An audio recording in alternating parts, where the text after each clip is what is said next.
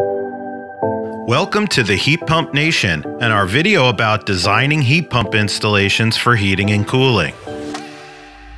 Hi, I'm Jonathan and I'm a contractor specializing in heat pumps.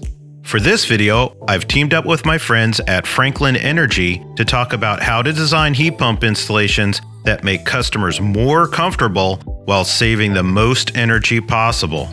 This video was originally produced for the Comfortable Home Rebates Program of Pacific Gas and Electric, with production support from Daikin, a leading manufacturer of heat pumps. If you don't know about Daikin and their many heat pump products, check out daikinac.com. In an earlier video, we talked about how to grow a heat pump business through marketing and lead generation, which included things like networking with utilities and other groups that advocate for heat pumps. It also included tips on how to generate leads from the home improvement marketplace and targeting customers who want new, better, and different technologies for their home. In this video, we shift gears and talk about how to design installations that deliver the energy savings that utilities and other groups want while ensuring that homeowners get the best possible comfort. In short, this video will help you deliver upon the claim that modern variable capacity heat pumps can produce more comfort for less money. I want to begin by talking about how heating and air conditioning installations are designed today.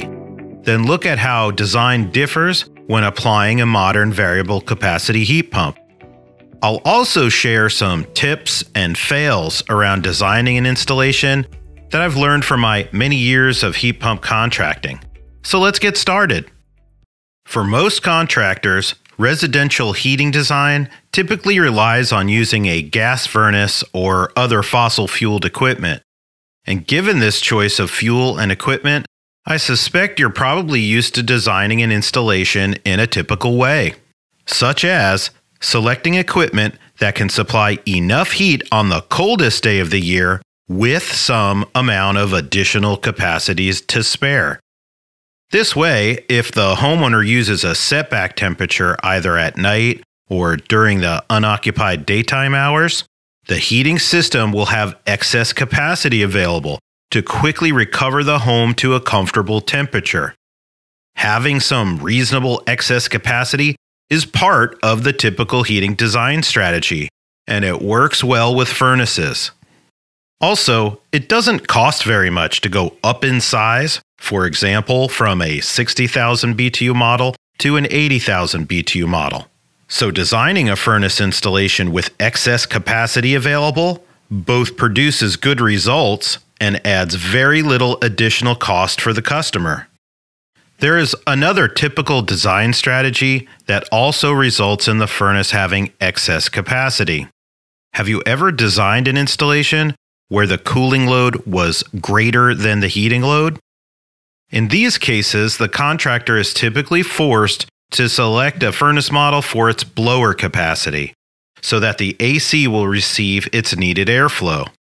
For example, I regularly had to select a 100,000 BTU model furnace because it had a sufficient blower capacity for the 42,000 BTU cooling requirement, even though the home I was installing in had a heating requirement less than 40,000 BTUs. In this case, the cooling requirement drove the furnace decision, not the heating requirement. It was an unfortunate situation that I had to deal with regularly. Newer homes were well insulated to reduce heating requirements, yet they often had lots of south-facing windows, which drove up the summer cooling requirements. The manufacturer of the furnaces I was selling didn't offer a low-capacity furnace that could move enough system air to meet the AC requirement. At the time, I had no choice but to sell a grossly oversized furnace. If you want to sell a modern variable capacity heat pump system instead of a gas furnace and AC, you will need to design differently than you have in the past, for two reasons. Number one, it turns out that modern variable capacity heat pumps are more energy efficient when you do not use a setback at night or during the unoccupied hours. At my company, we advise our customers to set it and forget it, or find the temperature setting that is comfortable and leave it alone. This allows the computer inside the variable capacity heat pump to self-regulate its operations so that the least amount of energy is consumed. And the computer does a great job. If a homeowner wants to change the temperature for their own comfort, we recommend a setback of no more than 3 degrees. If the setback is more than 3 degrees, the system will use more energy trying to recover the temperature and thermal mass of the structure than is saved by the setback temperature. A recent research project reported these findings, and you can rely on this new information. The second reason you will need to design a heating system differently when using a modern variable capacity heat pump is that heat pumps are just not as powerful as fossil-fueled equipment. So, if you keep adding heating capacity to the structure by installing more heat pumps, you will spend a lot of money. For example, residential natural gas furnaces are available in 120,000 BTU models. Yet the largest capacity heat pump available in single-phase power are 60,000 BTUs. And while it is possible, or even desirable in some cases, to use multiple heat pump systems in a home, the design goal should be to minimize the amount of heat pump capacity that you are applying to only what is needed. Since we are not designing for setbacks, we really only need to design for what our load calculation calls for. And if we regularly sell more than what is needed, it is both wasteful and undermines the key value proposition that we sell heat pumps with, which is energy savings. So given that setbacks are not desirable and that heat pumps are not available in capacities as large as fossil-fueled equipment, a different design strategy is required. Here is a 4-step heat pump design process for the application of modern variable capacity heat pump systems. I regularly use this and have trained hundreds of heating and cooling salespeople to use it as well. Step 1 involves a load calculation. Always perform a load calculation on the structure. There are a few things going on here. Firstly, it's very likely that the home's current heating system was not properly sized in the first place. Therefore, it is bad practice to select your heat pump based on the heating capacity of the furnace you are replacing. Simply put, a like-for-like kind of thinking will not work when replacing a furnace with a heat pump. Secondly, over the years, many older homes have had some changes made to them, which have affected the heating load, such as replacement windows, air sealing, and added insulation. All of these measures will have lowered the heating requirement, making the current furnace even more oversized. For these two reasons, it is critical that you perform a load calculation when replacing a furnace with a modern variable capacity heat pump. Step 2 involves evaluating the existing ductwork.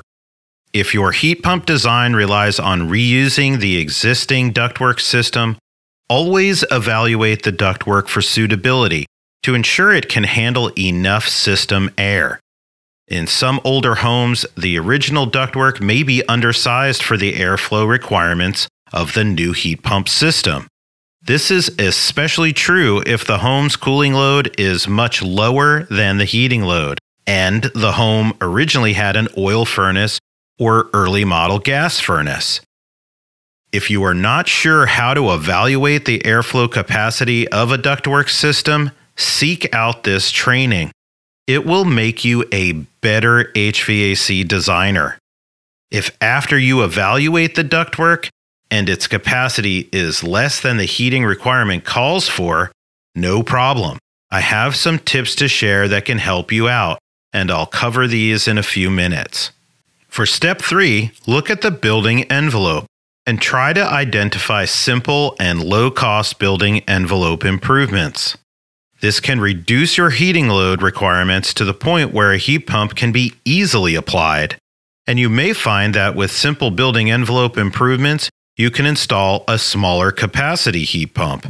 A smaller capacity heat pump is advantageous for a couple of reasons.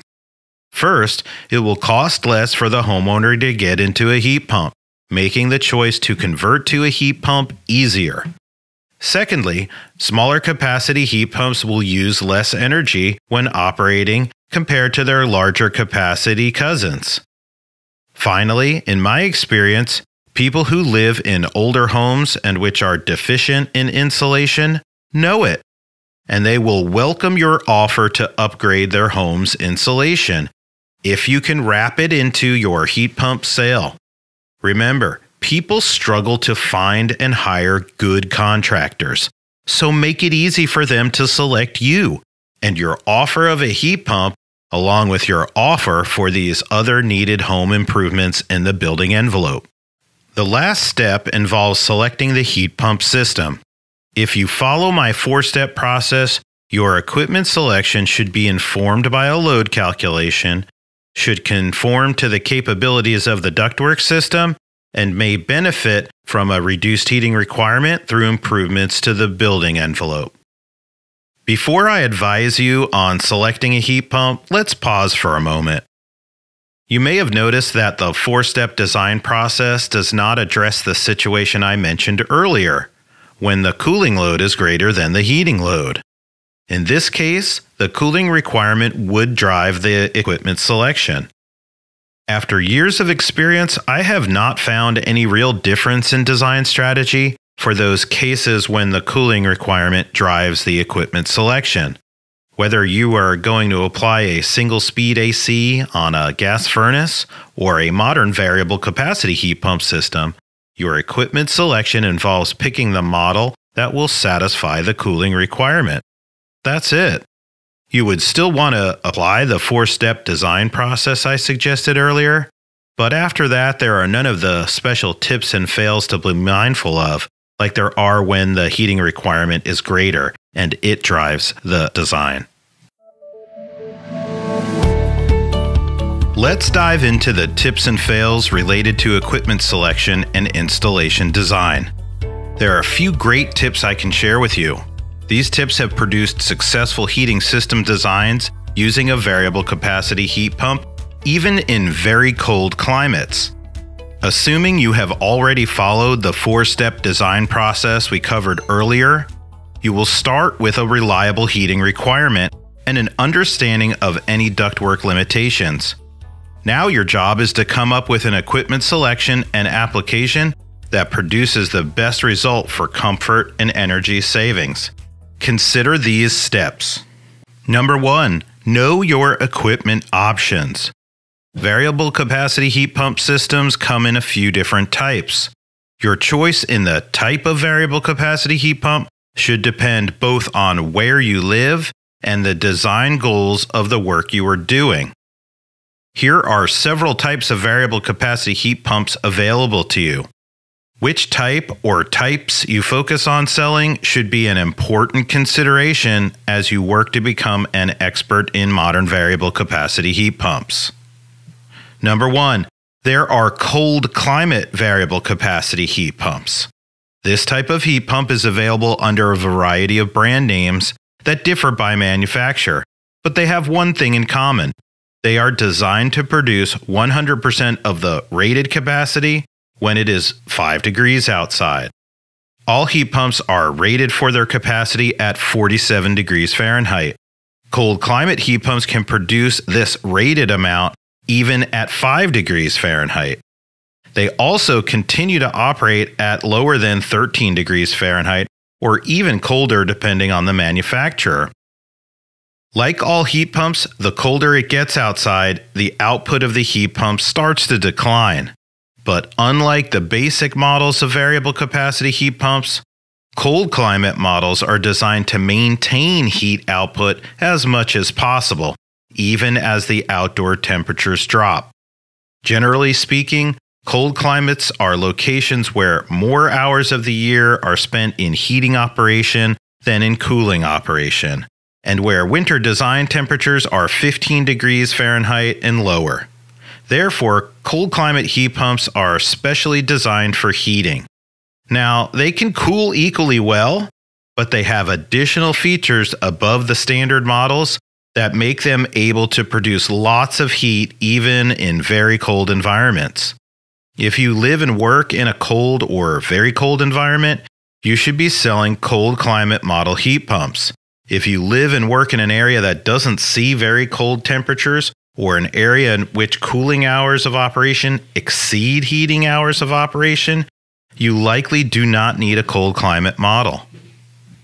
Number 2, there are multi-zone variable capacity heat pumps.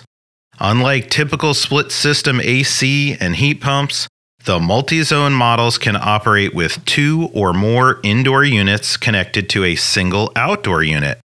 In some cases, your heating and cooling system design may benefit from using a single outdoor heat pump with 2 or more indoor units attached. In other cases, a pair of single-zone split systems may achieve the design goals better. We will cover this kind of decision-making shortly, but it's important to understand that you've got options. Number 3, in addition to the choice of single-zone or multi-zone outdoor units, there are many styles of indoor units to choose from. With modern variable capacity heat pumps, the indoor units come in a variety of styles. Some indoor units connect to ductwork, some do not. There are some simple equipment combination rules to follow, and you can learn these rules in the manufacturer's training classes. Tip number 2 is to try using multiple heat pumps. Once you understand all of your equipment options, remember that you can use multiple heat pumps in your design. If the design you are working on has a heating requirement that exceeds the capabilities available from a single modern variable capacity heat pump, try using 2 heat pumps to meet the requirement.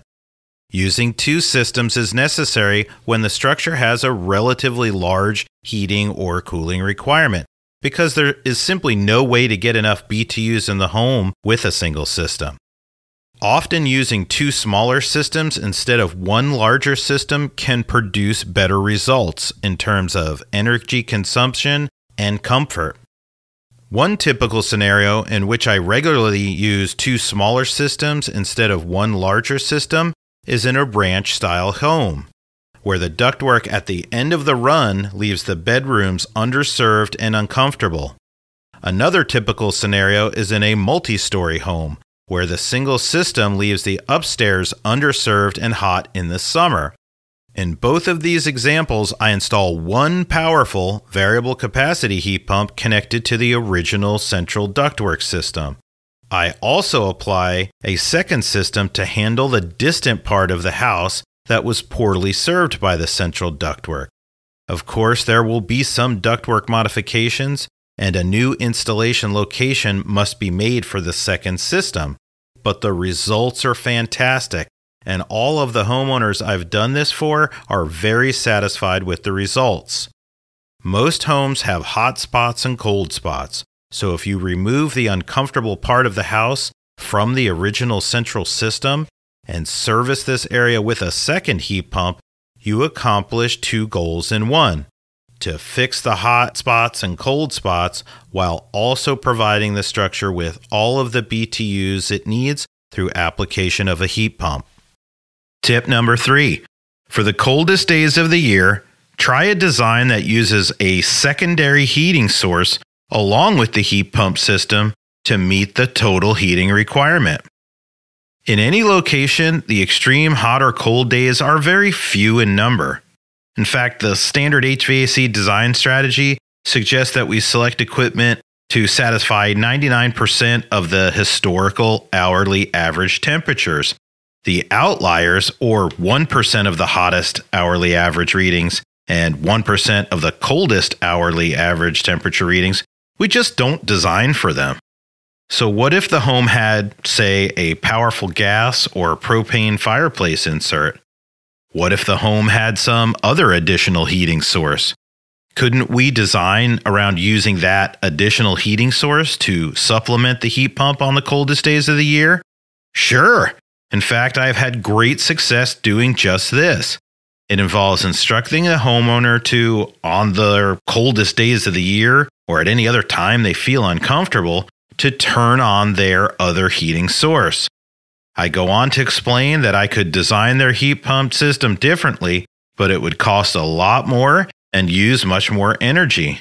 And without fail, the homeowner is agreeable to using their existing secondary heating sources when needed. Don't feel like you need to link these two systems with an elaborate control. However, you must have a thoughtful, educational conversation with the homeowner on what their job is, and I would also put your design in writing on the sales agreement. Something like, design includes the homeowner operating their fireplace insert when outdoor temperatures reach 20 degrees, or when they feel it is necessary for their comfort, or something like that. Tip number 4, be prepared for empty nesters. When you pursue leads from the home improvement market, you will come across an interesting opportunity that I call the empty nester application. This is a surprisingly common scenario that I have experienced over the years when generating leads from the home improvement marketplace. It occurs when a couple lives alone in a home after the kids have grown up and moved out, leaving much of the home unoccupied and unused. The customer is looking for a way to condition the rooms they use daily, such as the living room and kitchen and the master bedroom suite. The central system is usually in perfect working condition. However, the homeowners see a value in only conditioning the spaces they use and live in daily. In this application, the central system remains available for use on the coldest days of the year or when guests are visiting. I have found that this application is a perfect opportunity to install a 2-zone ductless style heat pump system, with one indoor unit in the master bedroom and one in the combined kitchen and family room. This new heat pump system takes over the great majority of the occupied space's heating and cooling, which provides great comfort in these areas and leaves the central system available, perhaps set back 10 degrees or so for the times when it is needed.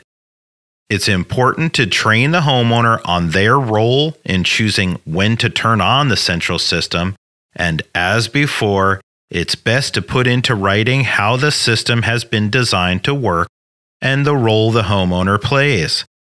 The empty nester application is a really nice way to gain a customer, make a sale, and save some energy. The key is to be ready to sell this application when the opportunity arises. Tip number 5, the displacement heating technique. There is a specific technique for applying a ductless style variable capacity heat pump called the displacement technique. This technique has been used successfully in several parts of the country where relatively expensive sources of heat are common, such as fuel oil and electric resistance heating. How it works is, a ductless style variable capacity heat pump is installed in the main living area. This heat pump runs all heating season and is designed to take over 100% of the heating needs of the main living space, which it serves. Typically, it serves a combined living room, dining room, and kitchen area. The existing oil or electric system is retained and used as needed. Key to making this application work is selecting a unit that can satisfy the entire heating need for the main living area, and educating the homeowner so that they understand their role in knowing when and how to operate the original heating source. The displacement heating technique works beautifully, and it produces very satisfied customers. For contractors, it is a way to gain a new customer in a way that lets them try a modern variable capacity heat pump without spending a large sum of money to convert the entire home. Tip number 6, the undersized ductwork scenario. This design strategy is used when applying a heat pump and the home's heating requirement exceeds what the duct system can handle. This situation can occur when working in an older home where the ductwork was designed for a low volume, high temperature style furnace. Compared to older furnaces, heat pumps typically use larger air volumes. In some older homes, the ductwork cannot handle all the system air we might like to put through it. Thankfully, most of the major brands of variable capacity heat pumps offer a solution. It involves choosing a brand that makes a multi-zone model that works with a multi-position air handler.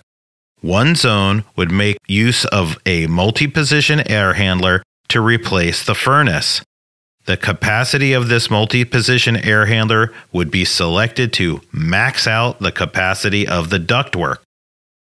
The remaining heating requirement that couldn't fit through the ductwork system is distributed by a second zone on the heat pump using a ductless style indoor unit.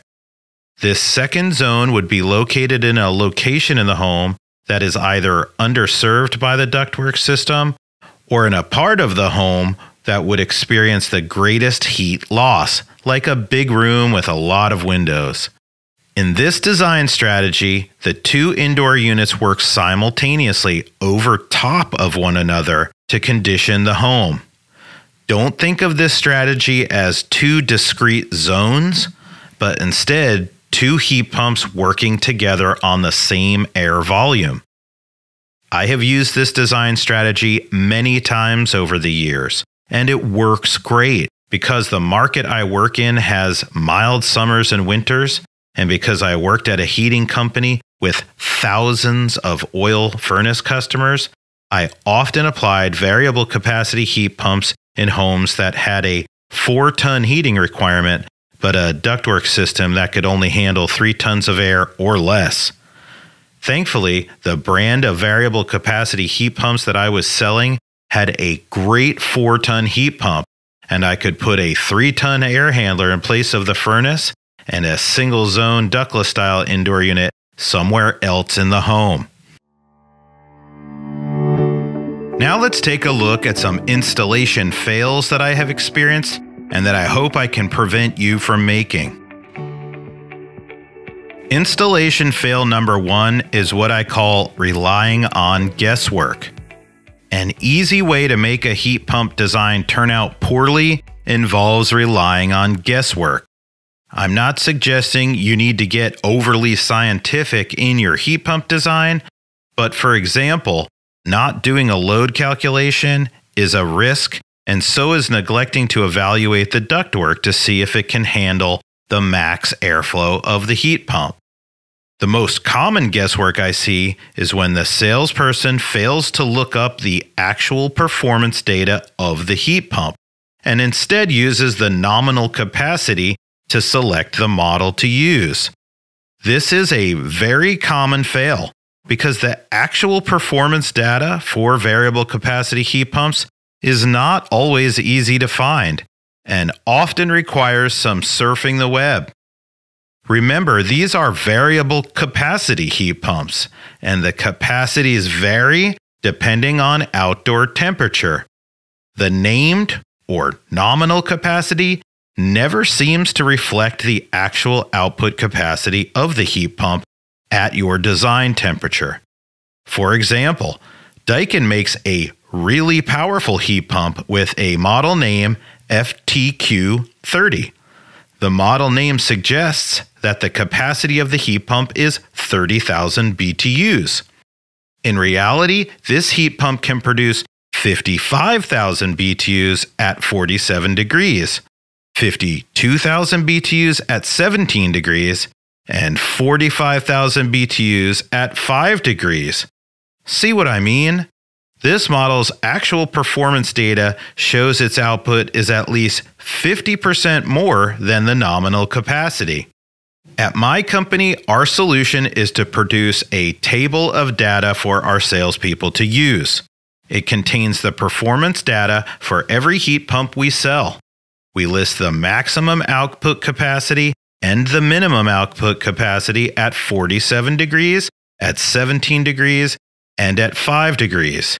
I stop at 5 degrees because we never get that cold anywhere we install. In your market, it may make sense to go down to negative 13 degrees or whatever the equipment model's minimum performance goes to. There is really no limit to the number of ways a heating and cooling salesperson can rely on guesswork.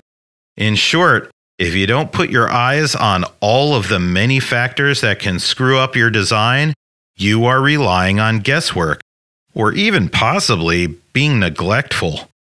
Don't be that kind of HVAC designer. Instead, be the kind of HVAC designer that makes every heat pump installation a home run for the customer and for your company. Fail number 2 is what I call opening Pandora's box. Remember earlier when I mentioned that variable capacity heat pumps come in a few types and that there are lots of styles of indoor units to choose from? One of the fails I have personally made, and I see it all the time with other contractors, is failing to narrow the field of options available to you and to only offer the customer the options that you are expert in. All too often, contractors meet with customers and open Pandora's box to all of the variable capacity heat pump options available. This fail is epic, both in its frequency of occurrence and in the consequences that can result. I mean, who can be expert in everything, right? Success in heat pump contracting includes living by this saying: just because you can do something doesn't mean you should do it. So instead of opening Pandora's box, find several go-to heat pump products and applications and focus on those. This way, you will be installing products that you know work and which you know you can make money on. But be prepared to say no. There will come a time when a customer will ask you for a type of heat pump that you are not interested in installing. For example, at my company years ago, we decided not to install ceiling recessed ductless style indoor units. These are the indoor units that blow in multiple directions at once and which are installed in the ceiling. Homeowners seem enamored by them because at first they appear less visually disruptive than wall-mounted styles. After installing several ceiling recessed types, we found that they produced much less occupant comfort and people were not as happy with them. Also, we made less money on the installation of them, and they were a headache for our installation operation. So when we decided not to offer them any longer, we trained our salespeople on how to handle the customer questions about them so that they could be prepared to educate the customer and hopefully move them over to the style of indoor unit that we could support. And it worked. Basically, when asked to install a type of heat pump that we have decided not to offer, we say to the customer the following: what if I told you that we could install what you're asking for, but this type of heat pump is not as energy efficient or quiet, and it doesn't produce the same amount of heat, and the installation would be thousands more dollars? Are you still interested in that type of heat pump? Invariably, they say no. We want the other kind of heat pump that you recommend. So don't open Pandora's box. Instead, limit the types and styles of heat pumps to those which you are expert in and learn to educate the customer on the choices that you offer. Fail number 3 is what I call applying one big heat pump. This fail happens when you apply one big central system heat pump instead of several smaller heat pumps. If you are used to selling in older homes and designing around gas furnaces and ACs, you are probably used to installing one big, powerful central system. As we mentioned before, heat pumps don't have the same power you are used to with gas furnaces. So don't fail to use what you have learned in this video. Try using multiple heat pumps or incorporating secondary heating sources into your design. I have found that homeowners are totally open to using a second system. They see it for what it is, a practical means of getting more heating and cooling into the structure. I have found that most homeowners are willing to pay for more, and they see 2 heat pumps as more. And given that modern variable capacity heat pumps are compact yet quiet, you don't have to worry about impacting the outdoor space by installing a second system. Fail number 4 is what I call bigger is better. This fail typically occurs when you get scared and sell more heating and cooling capacity than is needed. Trust your load calculation. I have talked with researchers who have data that shows how ACCA manual J calculations overestimate the heating and cooling load. In other words, just in case is already built into the software. So if your load calculation calls for a 38,000 BTU heating requirement, don't be afraid to pick equipment that meets the load or even produces slightly less than the load requirement. I realize you are used to picking furnaces that produce more than the calculated heating load, but when designing around variable capacity heat pumps, it is best to break yourself of this habit. Fail number 5 is what I call too many heads. This fail commonly occurs when converting a home to a modern variable capacity heat pump using ductless style indoor units. For contractors who are new to the technology, it's typical to use too many indoor units for the job. It's easy to do when you consider that, as heating and air conditioning contractors, we are used to having registers and grills all over the home. This way, we can spread the system air across lots of registers without any single grill becoming too loud. It also has the added benefit of washing the entire space with clean and conditioned air. With ductless style variable capacity heat pumps, we need much fewer discharge air locations. The reason why is because the variable capacity heat pump runs continuously at very low volumes. The air in the home is always being conditioned and circulated, which is really different than the on-off operation of the furnace and AC. For example, when I removed the gas furnace and AC from my home, I went all ductless. The downstairs floor is roughly 1,000 square feet. I removed 6 discharge air registers serving the downstairs and replaced them with 2 ductless style indoor units. It was a big change, but my home is so much more comfortable than it was previously. When I first considered converting my home, I thought I needed at least 4 ductless style indoor units to sweep the downstairs with conditioned air. A more experienced contractor friend advised me differently, and I am sure glad I took his advice. With fewer indoor units or heads, I have much more simple, lower cost, and effective installation. You know the saying, less is more. When designing a home's heating and cooling system using a ductless style variable capacity heat pump, it is very important to consider using less or fewer indoor units. This way, your installation will have less complicated pipe runs, use fewer if any condensate pumps, and make the system easier to use for the homeowner. I will share more cautionary tales related to this fail in the video dedicated to heat pump installation. As always, we have covered a lot. After hearing my many design tips and fails, I hope you feel like you can do this. Be sure to use the 4-step heat pump design process and consider getting some training on load calculation and ductwork design if you have not already had this kind of training. And be sure to check out the other videos in this series. One last item will help you gain mastery quickly, and that is to install a heat pump or heat pump water heater in your own home. There is nothing like first-hand experience to help you leap ahead in expertise, and then you can say to a homeowner, "At first I was unsure about heat pumps, but after I installed one in my own home, I was so satisfied. The comfort is truly exceptional, and the low cost of operation is for real."